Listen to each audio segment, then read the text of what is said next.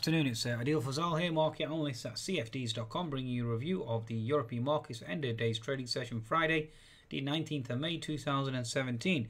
Please be sure to visit TradeSignal, signals and market updates from leading providers at www.tradesignal.com.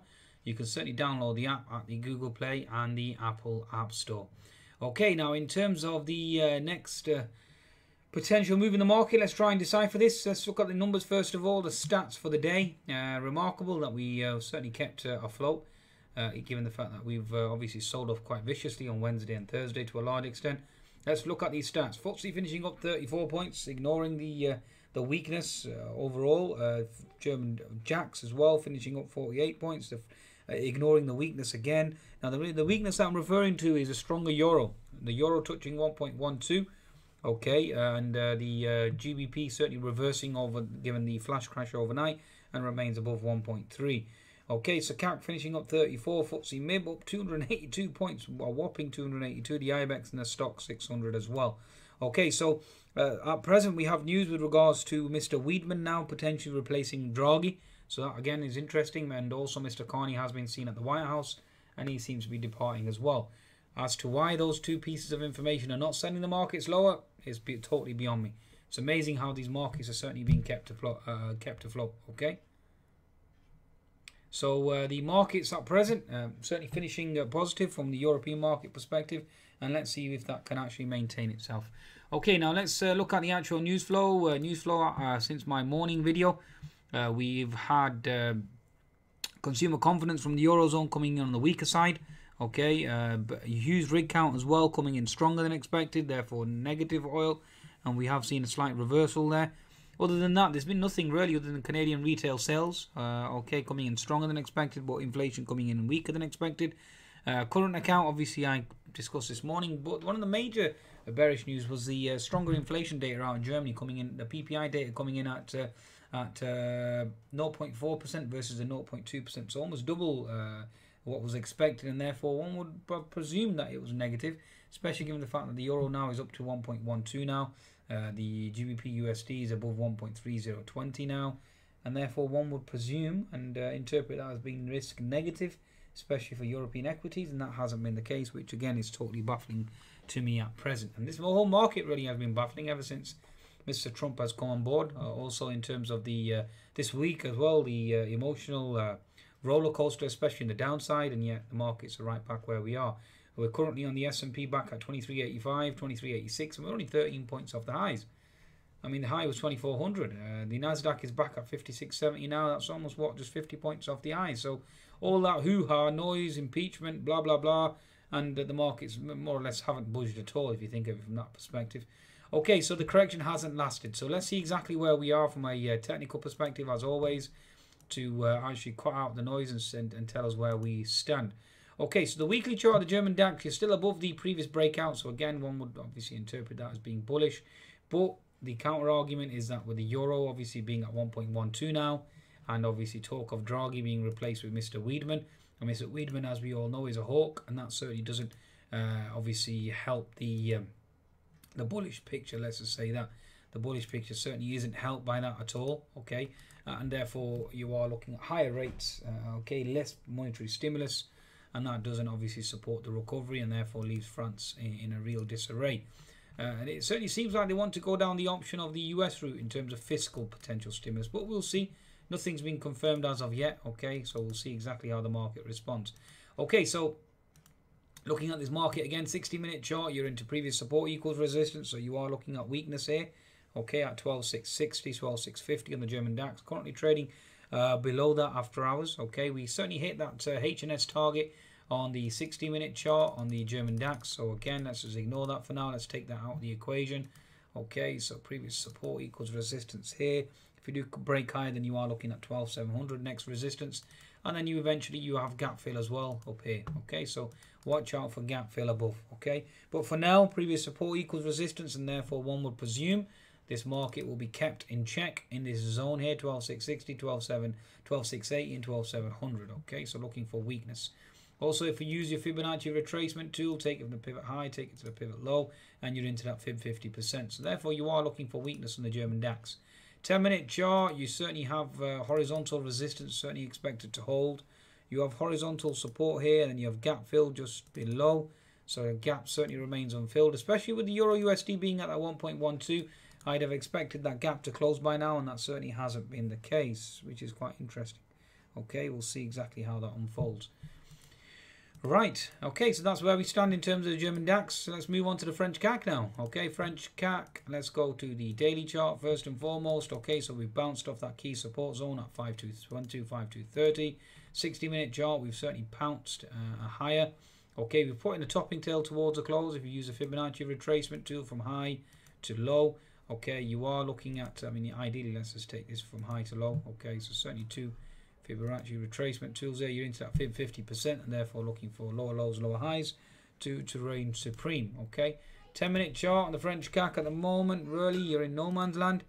You still have the unfilled gap left below, so again, that certainly needs to close. And I'd have expected that by now, given the fact that the euro's at 1.12, and that certainly hasn't been the case. So certainly is a shame. Okay, certainly is a shame. You have resistance at 5335 for now. Okay, so yes, the French CAC, you have resistance here at 5335. Okay, you have unfilled gap at 5290, so we're oscillating between that.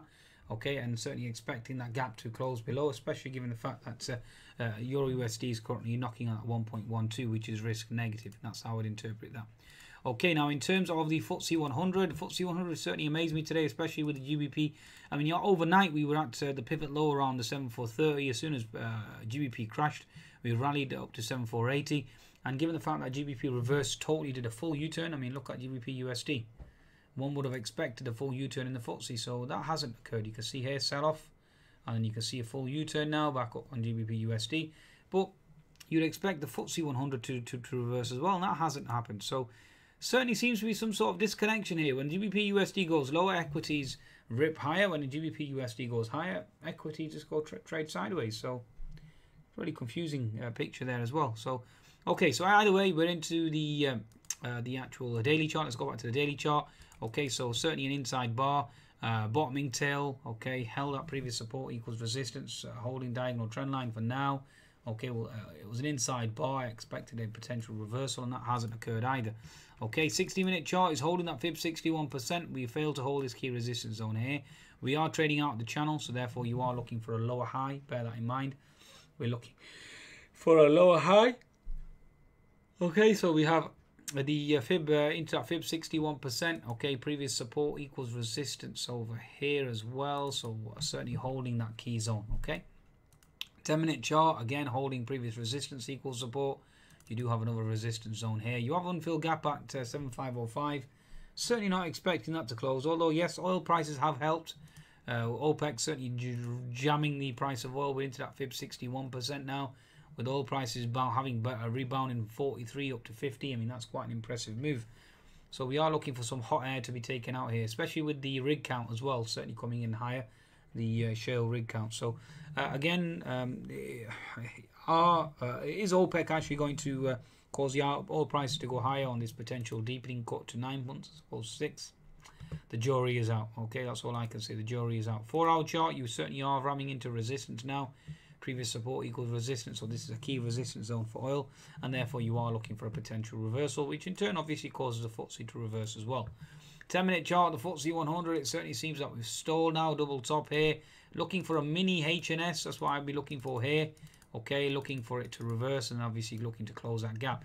I expected that gap to close all day. I was short the FTSE at 7470 zone, waited all day, and nothing to no avail. Okay, eventually had to close for break even.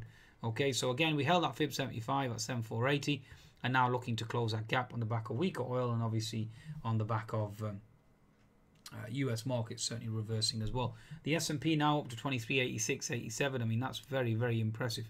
Look at the S&P 500 now, reverse bounced. Okay, your gap fill is at 2400. We're currently traded as high as 2388. We're only 12 points off the high, and that's on the back of obviously all that carnage with regards to Mr. Trump. Markets don't care. Interesting. Okay, interesting to say the least.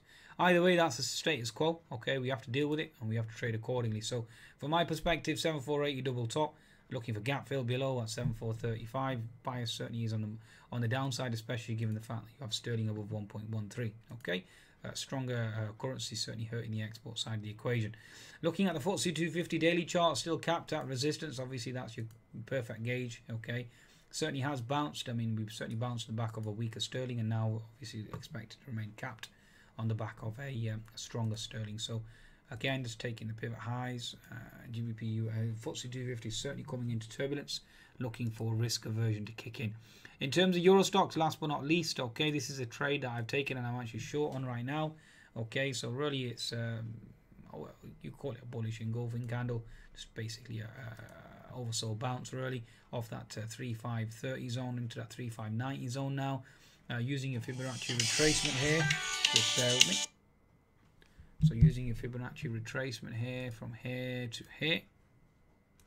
Okay, sorry about that. Okay, so in terms of the actual Euro stocks, bearish setup here, we're calling it into Fib 50%, looking at 61% retracement, and then looking to potentially flush lower here on the Euro stocks. 10-minute chart certainly capped at that 3590 zone, so therefore looking for a flush lower.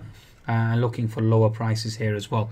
Okay, so bias certainly remains negative. That's my interpretation. Okay, even though yes, we have recovered quite impressively. Okay, the bears certainly dictate and rule, and certainly will remain supreme here as well going into the close. That's my interpretation anyway. The Nasdaq certainly has an unfilled gap left behind.